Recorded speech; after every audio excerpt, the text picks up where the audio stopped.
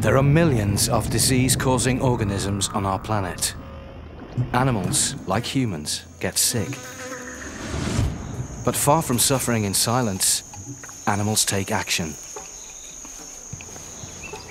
The meek and the mighty of the animal world share one important habit. They self-medicate.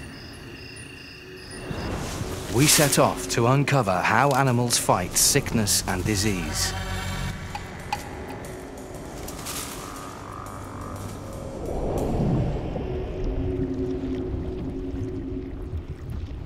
Microbes are lowly organisms, but among the toughest and most successful of all the Earth's inhabitants. Parasites like lice can carry these germs and pass them on to animals. In feeding off other organisms, they transmit disease-causing pathogens. To survive, animals must put a stop to both pathogens and their carriers.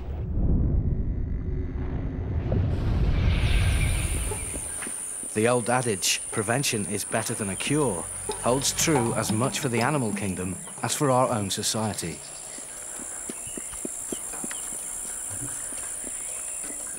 In the Mahale National Park in Tanzania, East Africa, simple hygiene is the first rule of thumb.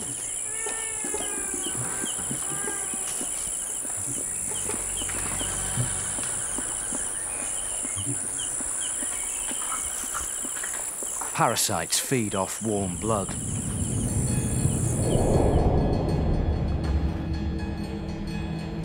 Once lodged in the skin, a female tick will gorge herself until she reproduces.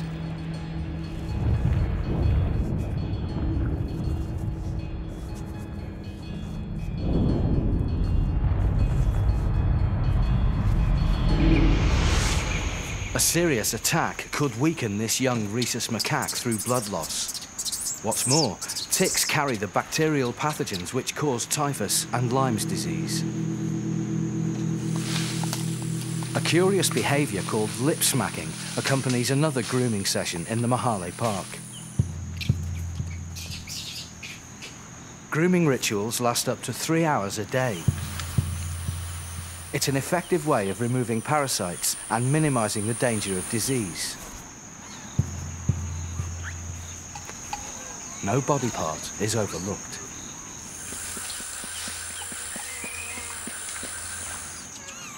Lice eggs are picked off with lips, fingers, even leaves, and eaten.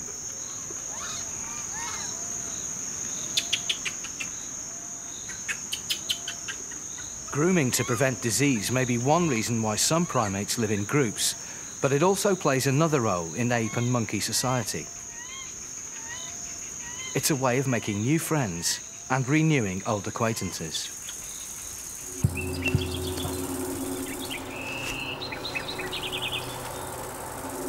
Simple preening, however, doesn't do the job.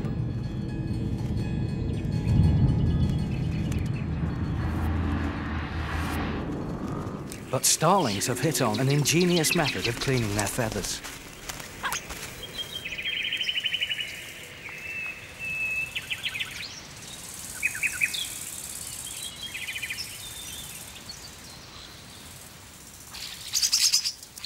European wood ants produce highly concentrated formic acid to ward off predators and catch prey. Starlings have another use for it.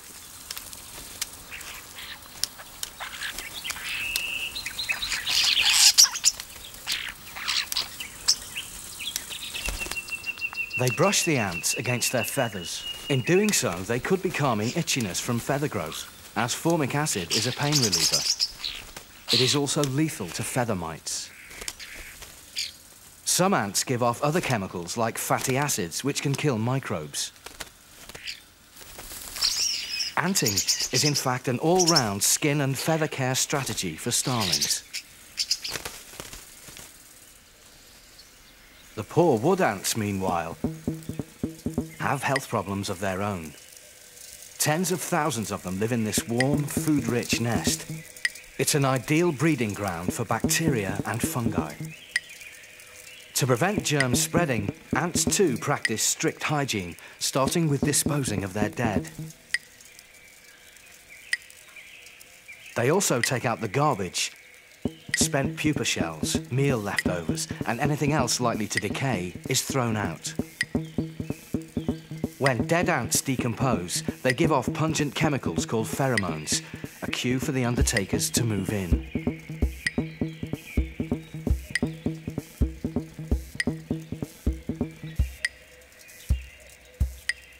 A funeral march ends unceremoniously. The ants park their dead and rubbish in specific sites on the boundaries of their territory, a safe distance from their nest.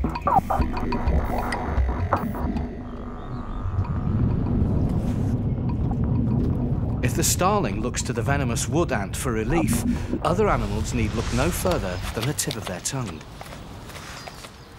Even domestic dogs pay more attention to hygiene than we might first think.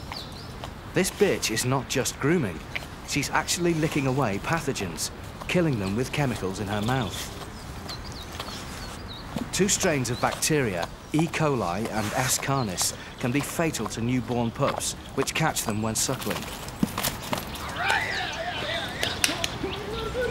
Professor Ben Hart's research at the School of Veterinary Medicine in Davis, California, found that not only dog, but cat and rat saliva act as powerful antiseptics, keeping wounds clean and preventing sexually transmitted diseases.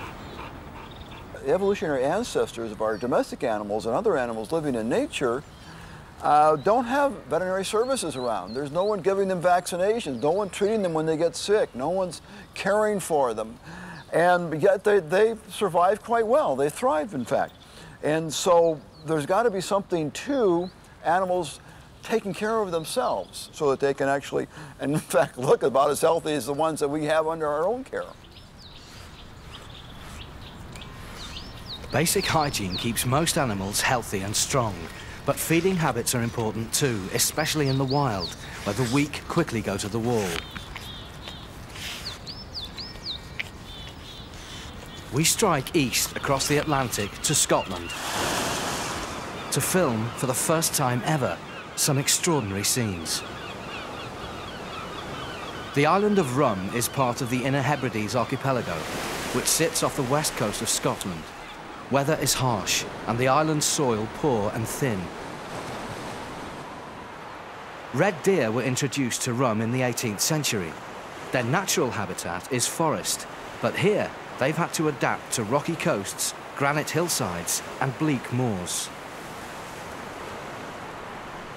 The deer struggle to find the food and minerals they need to survive, and are consequently small for their species.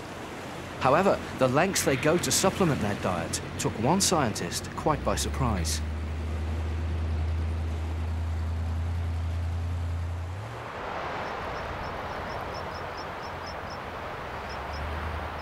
Professor Bob Furness is a seabird specialist at the University of Glasgow.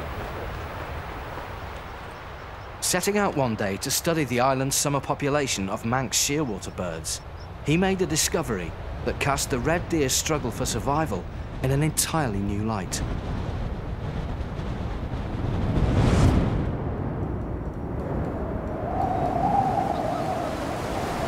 Towards the end of August, before the long winter months set in, adult shearwaters abandon their chicks to migrate back to the South Atlantic.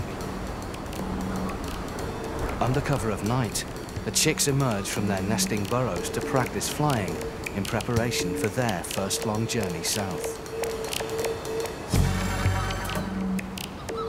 Heat-seeking infrared cameras capture the spectacle of the shearwater's maiden flights.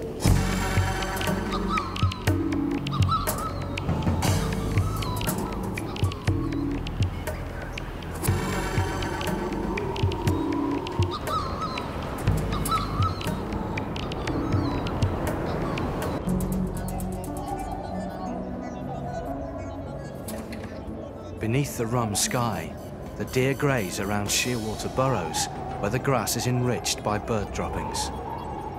For chicks still grounded, the deer present a mortal threat.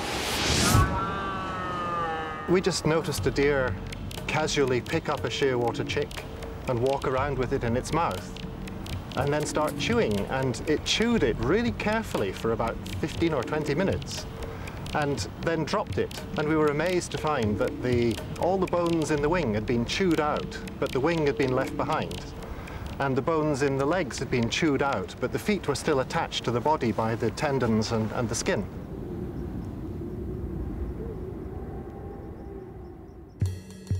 Far from being hungry for meat, Bob Furness believes the deer hunger for the calcium in the bird's bones. This mineral is crucial for skeletal and antler growth, and the deer are in need of a dietary supplement. It's quite clear that the animals are doing this very deliberately. They know exactly what they're picking up, and they know exactly how to manipulate it to get the bone out. And it's quite a sensible thing for them to be doing, because this improves their body condition, it improves their reproductive output. So there's obviously a strong selective pressure to find the minerals that they need.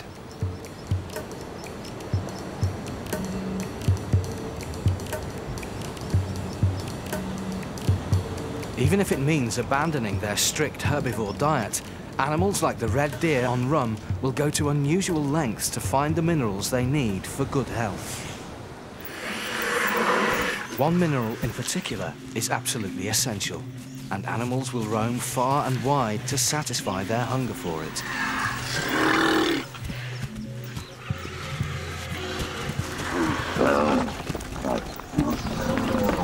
Elephants risk injury and death to find the right spots in remote underground caves. Here we're high in the Aberdare National Park in Kenya's Central Highlands.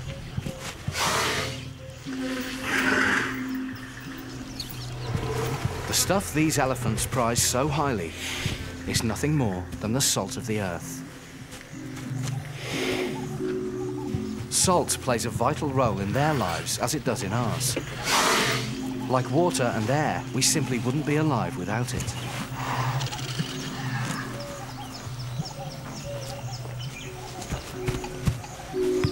But in the wild, it can be difficult to find enough. Plants contain only small quantities, hardly adequate to meet the 100 grams or so an elephant requires daily to stay healthy. Salt protects mammals' bodies from fluid loss, but it's released in sweat and urine. If salt levels fall, these elephants will dehydrate and eventually die. They return to the same salt licks time and time again because their lives, like those of the buffalo and other mammals, depend on it.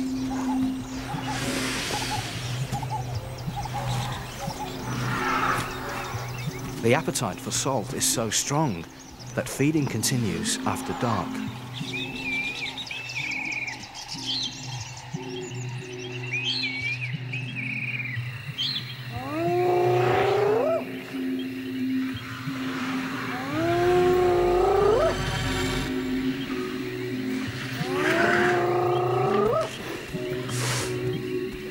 By day, all these mammals feed on leaves and grasses, but the vegetation which makes up their diet is full of poisonous chemicals. Salt intake serves a second medical purpose. Not only does it prevent dehydration, salt is used in detoxification, neutralizing poisonous plant compounds in the gut.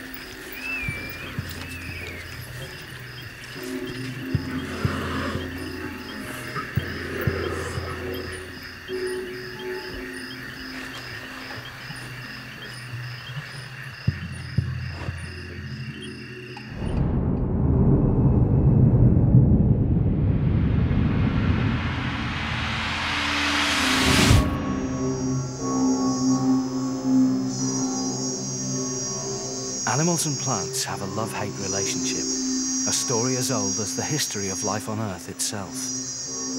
Plants can provide animals with nutrition and medication, but can also make them sick. In their parallel evolution with animals, plants developed strong frontline defenses against attack. Physical deterrents like barbs, prickles and bark make it difficult for animals to eat them.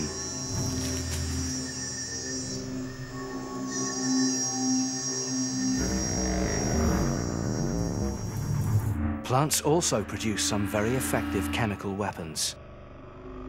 Beneath thick bark, toxic compounds like alkaloids and tannins lurk in resin and sap.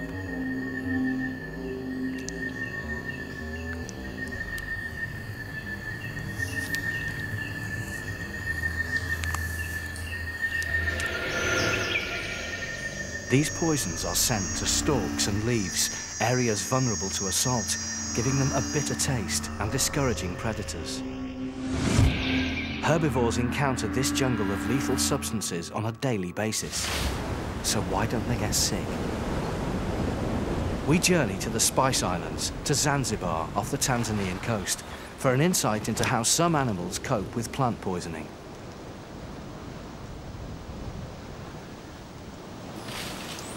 Rainforest soils are poor in nutrients, and the trees growing here protect their leaves with high doses of defensive compounds. Indian almond and mango tree leaves form a major part of the Zanzibar red colobus monkey's diet. These leaves are full of protein, but they also contain phenols. In high doses, these chemicals will poison the monkeys. At the very least, they cause indigestion. But the red colobus appears to have found a remedy.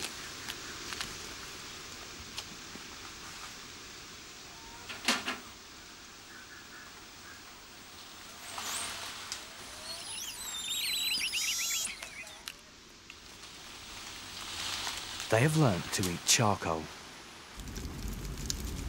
They pick up leftovers from charcoal kilns where it's made for cooking fires.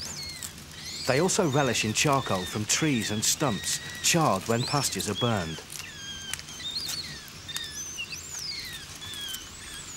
This young colobus learns the antidote from his mother by imitating her.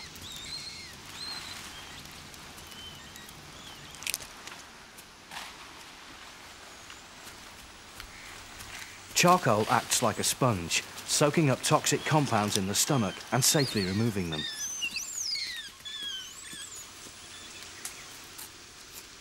These monkeys crunch their way daily through several grams of charcoal. The amount they eat compares closely with the recommended dose to treat cases of drug overdose and poisoning in humans. Nobody knows how the Zanzibar red colobus discovered this antidote, which, apart from humans, they share with few other species.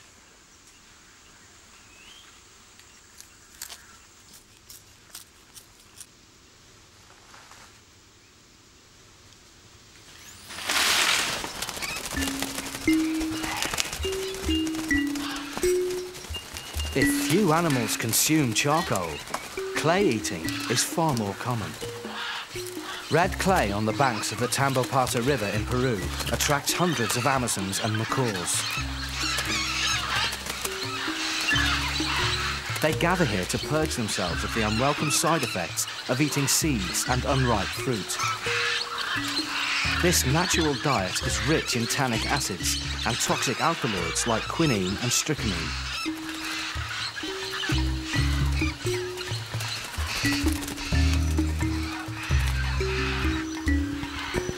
Soil plays the same role as charcoal. It contains minerals which bind to toxins, removing them from the gut. Clay eating, or geophagy, is one of the most common natural prescriptions in the animal world. The practice extends to elephants, giraffes, rhinos, and many other animals, including primates.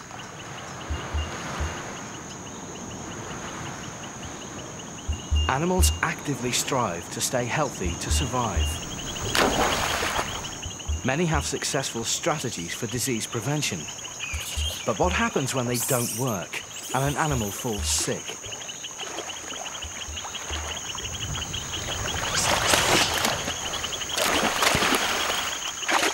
The tiny island of Cayo Santiago lies just off Puerto Rico in the Caribbean Sea. Rhesus macaque monkeys live here on one of the oldest primate research centres in the world.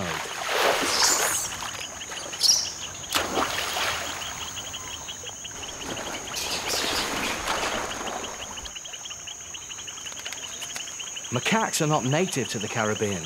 They were introduced from India for research on Cayo over half a century ago.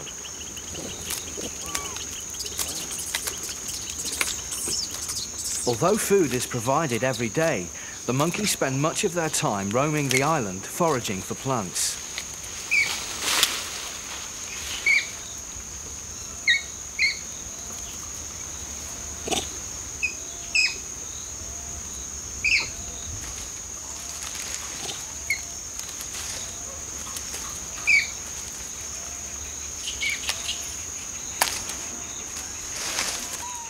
Like other animals living in the wild, they're exposed to disease.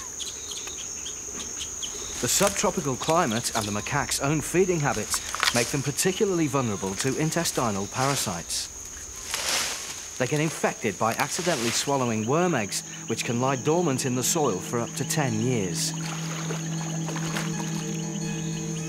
The most common symptom of infection is diarrhea, with the sometimes fatal consequence of dehydration. Nonetheless, this colony of macaques enjoys a high reproductive rate and low mortality. In short, they appear able to cope with parasite infection, even to the point, it seems, of treating its symptoms. The macaques take action to stop the runs.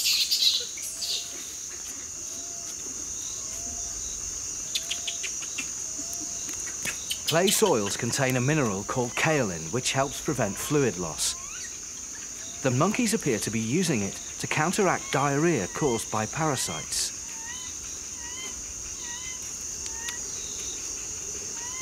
The macaques eat so much clay that dozens of clay mines, like this one, have been excavated across the island.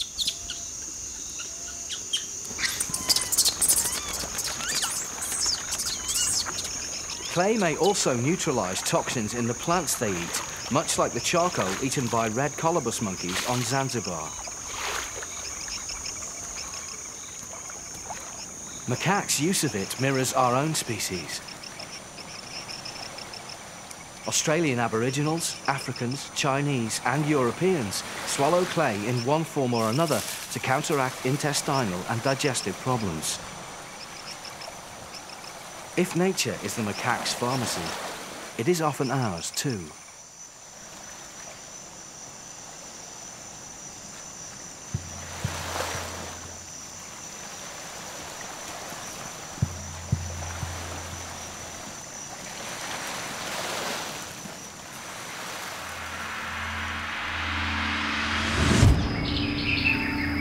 Nature both heals and poisons.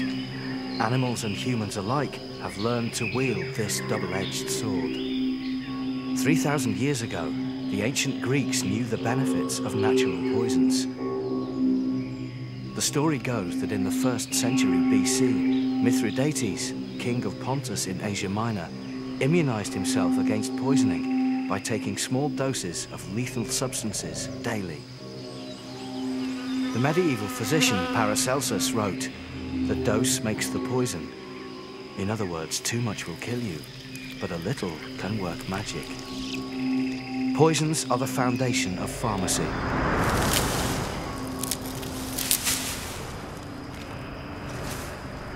Long before us, animals started exploiting plants' defensive toxins for their own protection against disease and infection. Fields and forests became their medicine cabinets.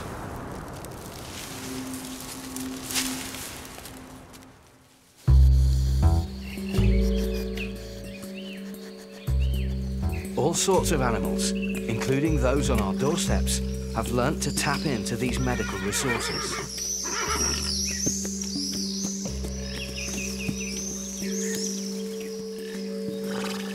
Even the humble hedgehog appears to have come up with a useful plant remedy.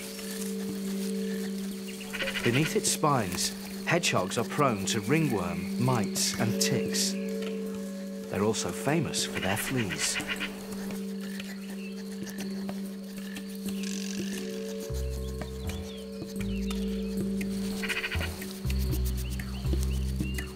Unlike apes and monkeys, hedgehogs don't have grooming partners, but they have found a substitute.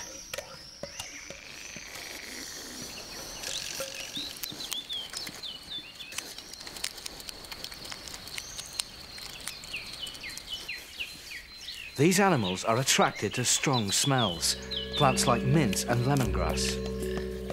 The hedgehog chews on the leaves, working up a fine lather which he pastes on his body.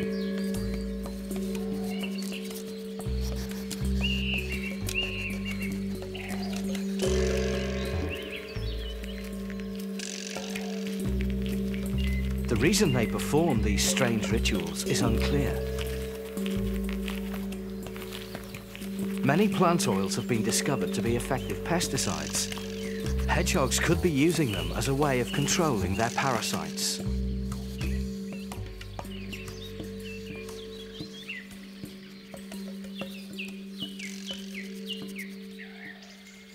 The lather potion certainly seems to work against fleas.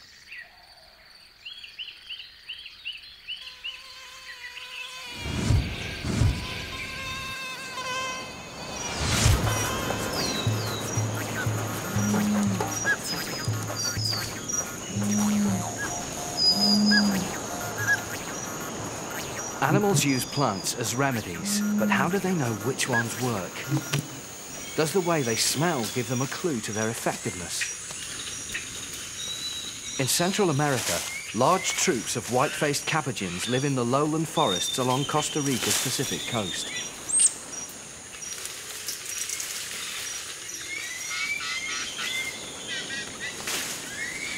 These monkeys rub their fur with plants they collect in the forest. At the Kuru Reserve, they've been seen fur rubbing with different parts of different plants. Clematis stems, Slonia tree pods, piper leaves, and citrus fruits. They do it mainly during the rainy season, humid months when there are lots of insects and microbes about.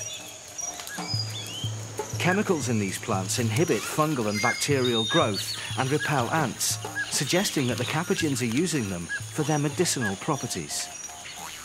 Dr. Mary Baker, an anthropologist at the University of California, Riverside, began a study into how the monkeys select the right plants. The olfactory cues, the scent, is a stimulation.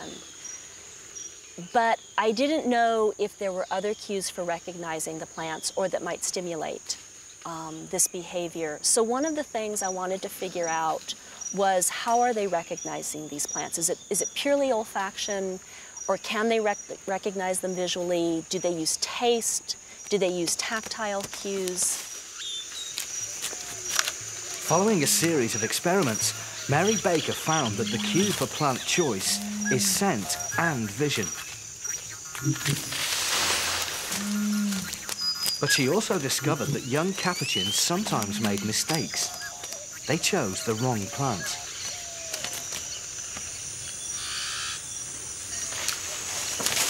This would seem to imply that there is a learning curve.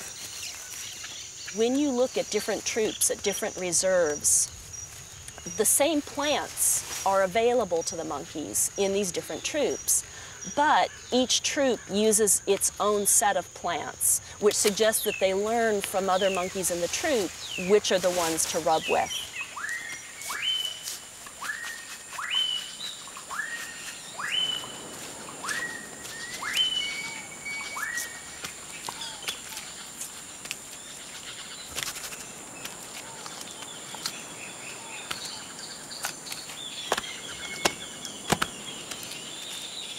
Like the charcoal-eating red colobus, the customs of the capuchin seem to pass from one generation to the next. All 4 capuchin species fur rub, suggesting that instinct or genetics also play a part. The monkeys know which plants to choose, but that doesn't necessarily mean they also know about the plant's medicinal properties. Those experiments allow me to conclude that they are very much aware of certain qualities of plants, but what they're getting from that quality might be enjoyment or it might be medicinal, and I just don't know. Could the capuchins just be doing this for pleasure? Cooling themselves down on a hot day?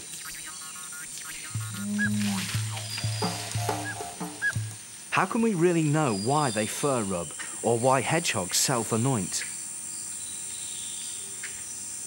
Our own experience of traditional medicine suggests capuchins do indeed self-medicate. Mary Baker discovered that indigenous people in Central America treat internal disease and skin infections with the same plants used by the monkeys.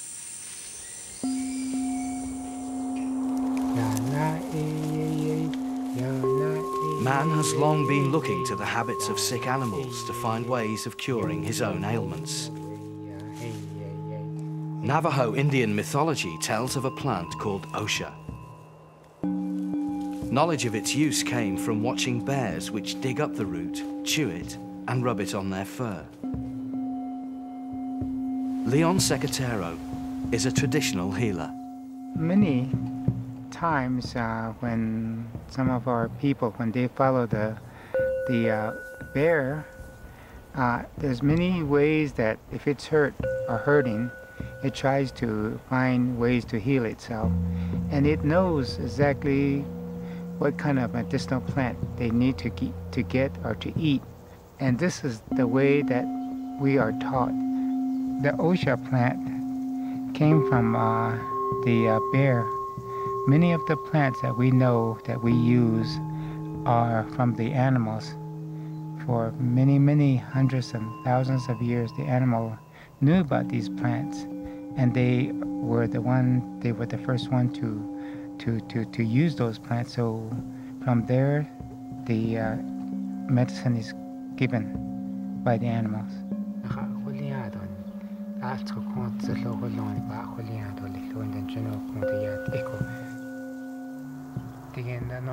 The osha plant holds a special place in Navajo culture. It's taken for stomach flu and to bring down fever, and works as an anesthetic and antibacterial. Traditional medicine reflects something of our shared evolutionary past with the animal world. So it comes as no surprise that humans and animals living in the same environment use the same plants to treat the symptoms of similar diseases.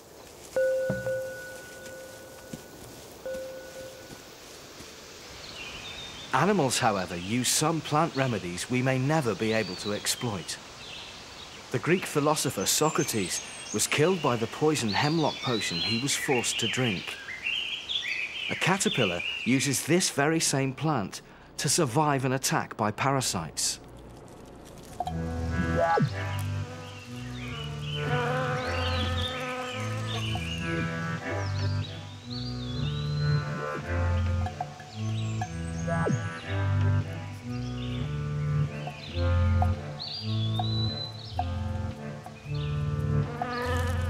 During the spring, woolly bear caterpillars eat voraciously, building up fat stores in readiness to pupate.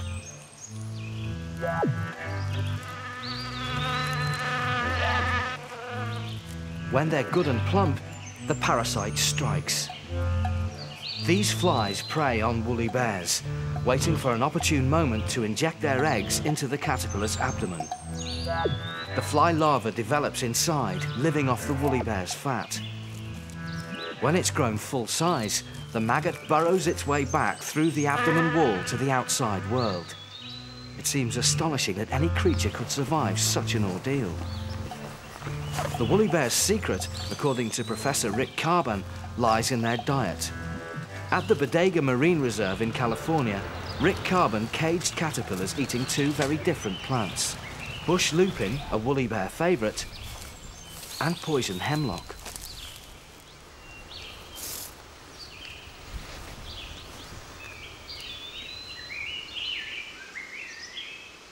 Back at the lab, using an ultrasound monitor to detect which caterpillars had been infested, Rick Carban made a remarkable discovery. The caterpillar's chances of surviving this traumatic event, hatching up to 5 fly larvae, increases if the caterpillar has been feeding on poison hemlock. The caterpillar is also more likely to choose hemlock as a host if it's been parasitized. The sick caterpillar switches food preferences. It actually chooses to eat poison hemlock. Although hemlock doesn't kill the fly larva, it somehow enables the woolly bear to survive attack. Hemlock is full of extremely toxic nitrogenous compounds called alkaloids. A tiny dose is more than enough to kill a large vertebrate, let alone a small caterpillar. These insects seem able to push the alkaloids so quickly through their systems that the toxins don't get taken into their body tissue.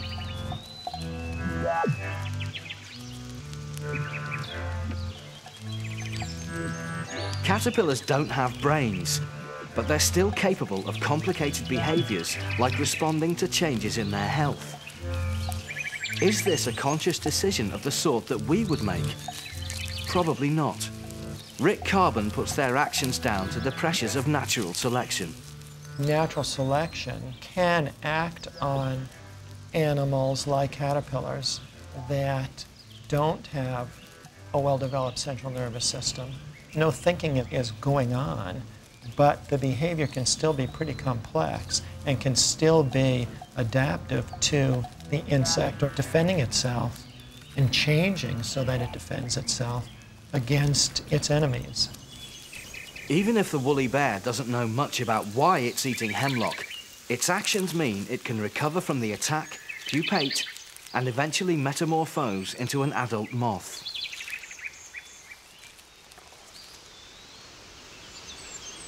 Evolutionary pressures force animals to take action to maintain their health. Whether it's done consciously or not, the implications can still be very far-reaching. Here in the Karindi forest in Madagascar, a primate species is believed to be using plants to actively boost reproductive health. Dr. Valentina Carai, an Italian researcher at the University of Pisa, is tracking a species of lemur called Sificas. They're unique to this Indian Ocean island.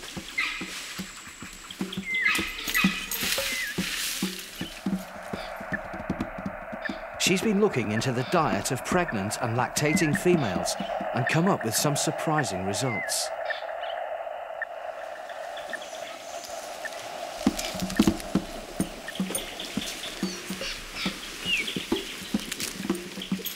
This Sifica mother is eating the leaves of a tamarin species called kili by the Malagasy. Its leaves are known to have a high tannin content. Tannins are toxic. They bind to proteins in the animal's gut and cause indigestion. But female Sificas hunger for tannins, especially when pregnant or after giving birth. Se invece vengono utilizzati nella giusta quantità per l'animale possono aiutare ad esempio a incrementare. If they're used in the right amount, not too much, tannins can be useful for the animal to increase its body weight or to increase milk production when lactating.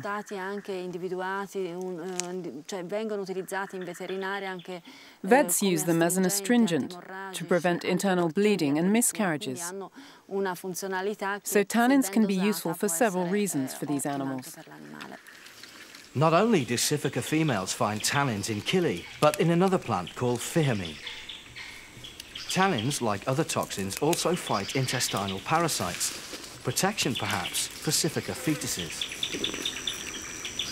If, according to Paracelsus, the dose makes the poison, then these lemurs appear to know the limits of their own tolerance.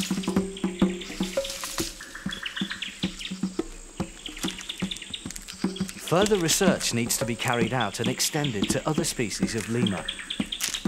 But the strategy is already known to be successful, as Sifica females in the Karindi forest give birth every year, compared to every 2 years in other parts of Madagascar. The origins of their behavior and how they pass it on remain a mystery.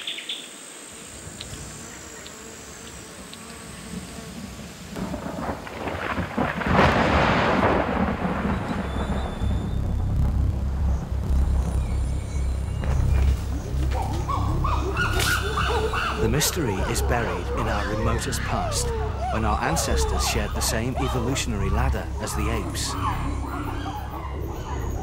Their ways of treating sickness and disease offered a snapshot of what our own medicines might have been millions of years ago.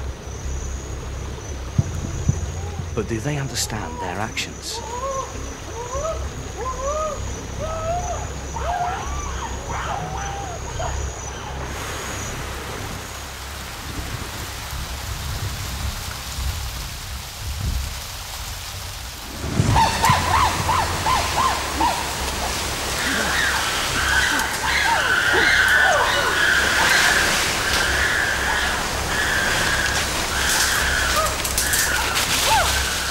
We've come full circle and are back in the Mahale Mountains of Tanzania with our closest relatives, the chimpanzees.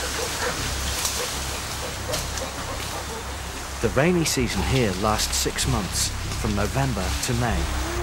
There's little shelter from violent storms and torrential rains. While thick fur provides some protection, they frequently get soaked. This is a difficult time for chimpanzees. They're vulnerable to sickness, catch colds and coughs. With the rains comes a scarcity of good food. Chimps are omnivores. They eat meat, leaves and fruit, things like figs and a sour-tasting citrus-type fruit called saba fruit.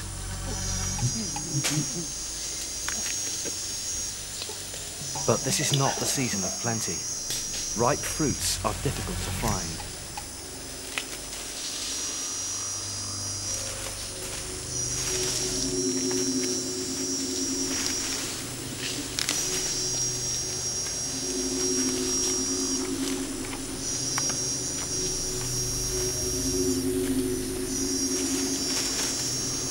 This is a rare treat, not to be shared.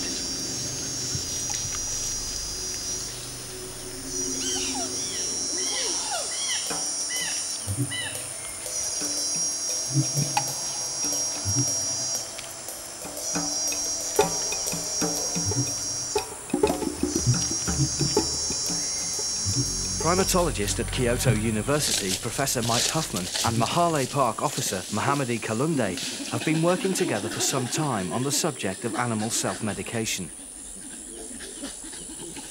Their work accounts for much of what we know today about how wild chimpanzees treat sickness.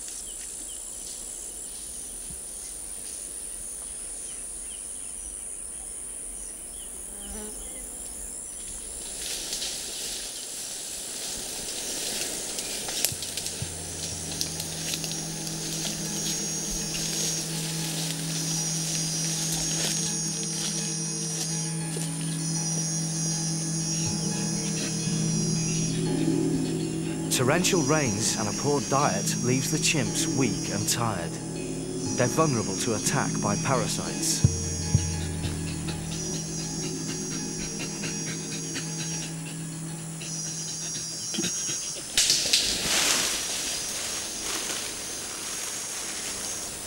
The chimpanzees get infected by eating leaves and grass contaminated with worm larvae, which thrive in these warm, wet conditions. A month into the rains, and many chimps begin to show the telltale signs of parasitic infection, diarrhea and stomach cysts.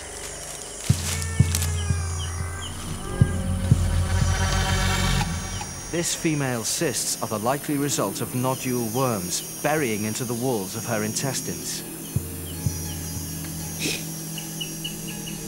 But wormy chimps have a remedy for parasites. A strange behavior which puzzled scientists for some time, until Mike Huffman deciphered it. Basically what the apes do is to take a leaf one at a time, very carefully and very slowly, pulling it into the mouth, folding it over 2 or 3 times, and then swallowing it. And they'll do this with up to 100 leaves in one sitting.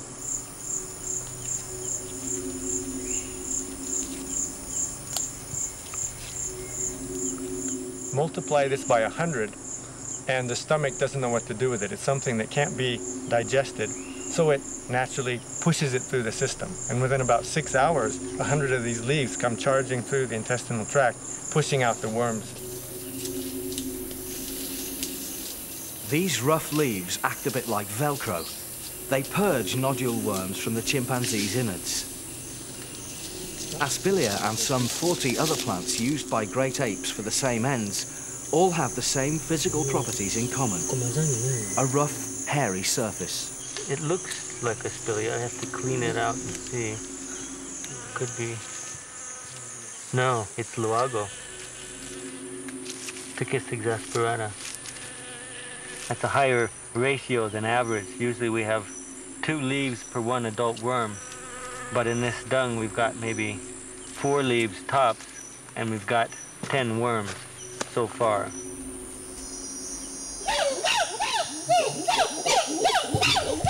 Across Africa, chimpanzees, bonobos, and gorillas ascribe to this same treatment. But witnessing it is rare. We know now that chimps self-medicate early in the morning or on an empty stomach, and more often during the rainy season when parasites are active.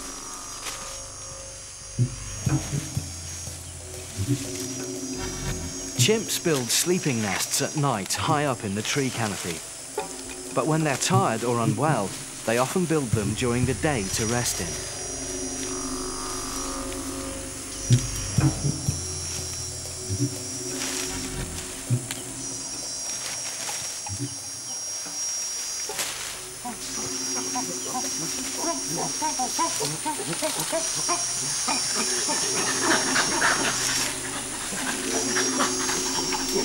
This young chimp is collecting a powerful medicinal plant. It's not Aspilia, but a plant called Vernonia amygdalina. Vernonia works in quite a different way from Aspilia. Instead of scouring the gut with bristles, the bitter pith inside the stalk poisons intestinal parasites. The pith contains chemicals which inhibit parasite activity, as well as actually killing some microbes, which also infect humans. The Tongwe people of Mahale use this same plant as medicine. Mohammadi Kalunde knows all about this plant's properties. He's not only a tracker, but a traditional healer. Kwa kazi ya mjonso, sisi huwa tunatumia majani. Kama kawaida na hii, lakini kwa ugonjwa. We use this Vernonia plant, which we call mujonso, to purify blood and for a number of ailments. We boil this herb, then cover ourselves with blankets. As we do this, we inhale the steam, which makes us sweat a lot. This helps in the cure of malaria.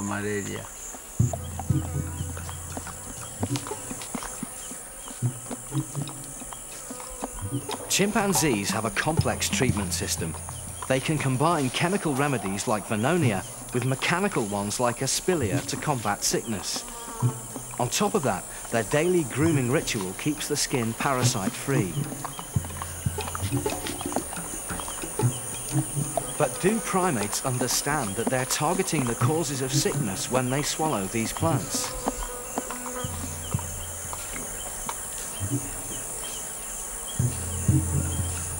If they did, we might expect them to use the plants with which they treat some ailments and apply them to cure others, like wounds, for example.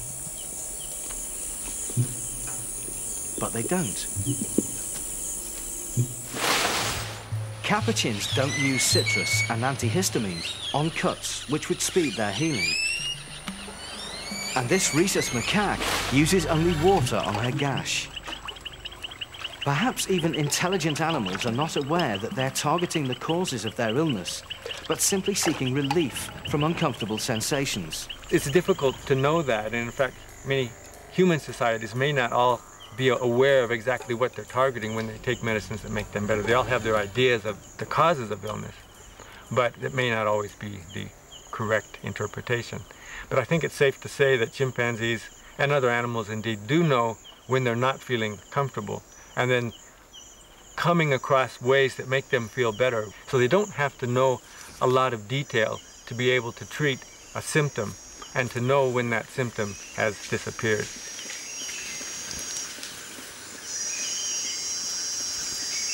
From the rules of simple hygiene to complex treatment of symptoms, it's only in the last 2 decades that science has begun to appreciate the evolutionary pressures that force animals to take their health into their own hands. Perhaps animals know more than we think.